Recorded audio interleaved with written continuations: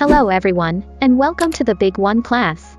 As we all know, early bank transfers require handling fees, which are often imposed in proportion to the amount transferred.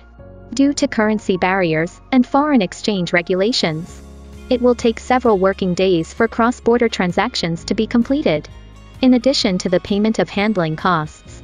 However, in the blockchain era, these hurdles and rules will no longer exist. Users merely need to send a gentle transfer request, and the account will be available within an hour.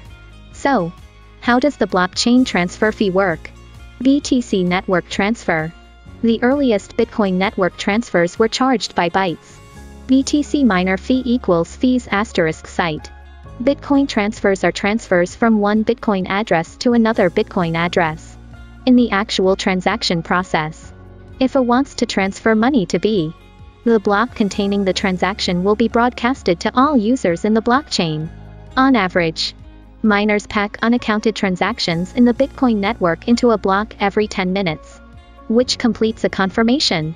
After 6 confirmations, the transfer will be considered irreversible. Therefore, the transfer fee here is actually the remuneration paid to the miner for bookkeeping. A transaction is 250 bytes or more, and the handling fee is generally 0.00010.0015 bitcoins.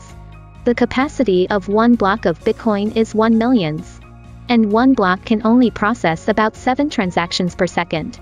Therefore, transactions on Bitcoin are very congested and slow. In order to obtain priority accounting rights, it is usually necessary to pay more fees. ETH network transfer. Ethereum transfers are calculated based on the consumption of gas. ETH miner fee equals gas limit * gas price.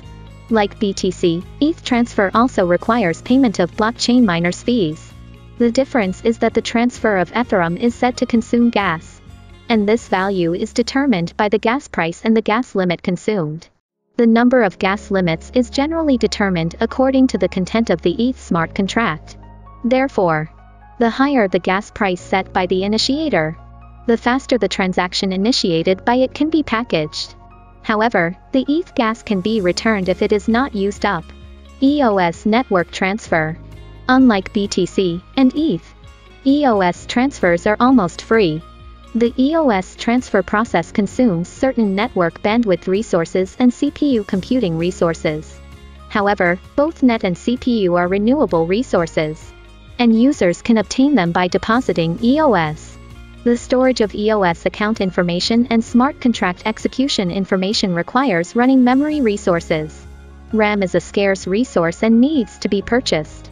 So EOS transfer is free, but the RAM that needs to be purchased still needs to be consumed.